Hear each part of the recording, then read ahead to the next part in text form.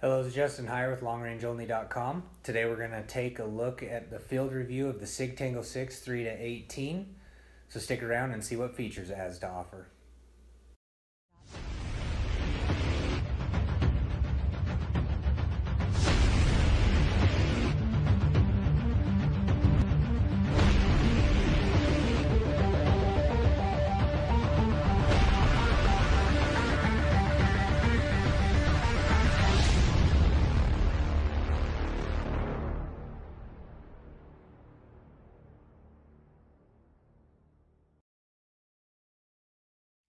When I found out I'd be reviewing the Sig Tango 6, I decided to hop online and look at some of the specs to figure out what I would be getting. The spec sheet on the Sig website was not very helpful, so as soon as I got the scope I decided to get some quick information. It does come with a 34mm tube. I believe the earlier versions, or some of the earlier versions of the Tango 6 came with a 30mm, but the current versions have 34mm tubes.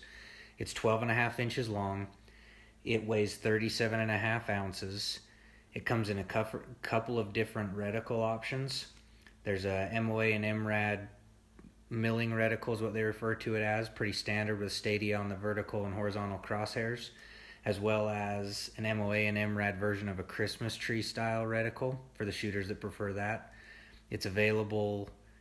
Currently, I believe it's only available in the graphite gray color that they have. It's a really sharp looking scope. It's different. It's instantly recognizable as a SIG. So if that's something you want, I definitely have grown to like the look of it as it sits on top of my rifles. My sample has 99 minutes of available elevation, so it has plenty of elevation to dial for those long shots, especially for an 18 power scope. Overall, the first impressions out of the box is that this is a solid scope. It had decent filling turrets, the glass looked good, I liked the reticle. I was excited to put it to some use. As we'll see in the following clips, I was pretty pleased with the performance of this scope after a thorough field review. Here we have a clay pigeon at about 100 yards. I'm on 3 power. You can see that the center crosshairs are just barely visible. They're a little bit better in real life than on the camera. But as we go ahead and zoom in, you'll see it starts to get noticeable about right here around 7 power. You can really start to pick up the crosshairs. As you continue to go in, those stadia become a little more visible and the center dot shows up as well. You can see it now that I've kind of moved over onto the clay pigeon. When I first picked up this scope, I was a little worried about the reticle. It's a little thicker than what I'm used to. I'm used to shooting a first focal plane reticle with roughly an 1/8 minute thick crosshair or an 1/8 minute floating dot. And this one's closer to a 1/4 minute. It's 0.2 MOA. So it's almost twice as thick as what I'm used to. But in practice, it was not a problem at all. I used it to shoot at rock chucks at 1,300 yards. It did not cover up too much of the target. It was absolutely wonderful to use. That floating dot really helps save it and give it, the appearance that you're not covering up quite so much. As you dial back down to 3 power, as you could see in the previous clip, it's not super usable. You're definitely going to want to turn on the illumination. The entire, all the stadia part will light up when it's illuminated, which makes it very easy to see. But without the illumination, making a shot in close quarters, that scope's probably not the best choice. However, I haven't had a chance to try it out, so maybe those thicker crossbars at the closer ranges won't matter. It'll be able to center it up just fine. But overall, the reticle's awesome. I could not be more pleased for a 3 to 18 power scope with a first focal plane. It's pretty much exactly what I would ask for. Here we have a demonstration of the Sig Levelplex. I'm currently on 18 power. I'm shooting this through my cell phone with a rigged up adapter, so the picture quality is probably not excellent, but hopefully you get the idea. So I'm going to go ahead and turn the Levelplex on with the push of the parallax knob. And now you can see by the flashing red arrow that I need to tilt my rifle up on the right hand side. As I do that, the light will turn off. If I tilt too far to the left hand side, it tells me to go back again. So you can kind of play between those two settings, and anywhere in between there they deem that it's level enough. It's a really handy feature if you remember to turn it on. That little flashing light really draws your attention, helps you level up. I noticed it especially helped me on rock chucks as I was using it this year. That was one of the things I kind of forget to do sometimes. After a shot or two, I don't necessarily check my level, and this makes it pretty easy to do. Let's go ahead and talk about the turrets on the Sig. I love these turrets. This particular scope went to SHOT Show as a demo model. It also went to some other trade shows. I don't know how many times the turrets have been spun, but it's a lot. And they still function great. You pull it up to release the locking mechanism, and you're able to dial. They're very audible, they're very crisp. You get 30 minutes per revolution. You have a rev indicator.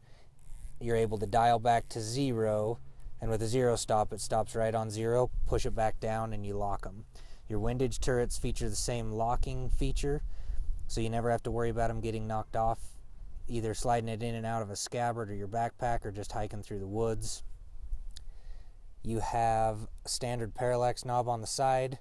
Your illumination controls are the outside of that knob, and you push the whole knob to turn on the level plex. Overall, I love the feature set of this scope with the turrets. The turrets have dialed great. They dialed exactly what I could measure in the reticle. My dope lined up all the way out to 1,300 plus yards with my previous data that I'd collected with my Collis. So it's right there. If there's any turret inaccuracies, I can't shoot well enough to show them. I just really like them. The more I use them, the more I like them. They're a great, great turret. The Sig comes with a fast focus diopter. You simply spin that outer ocular lens to get it until it's in focus for your eyes. There's a little green dot on the top of it that helps you remember where you were at. The magnification ring is nice and smooth.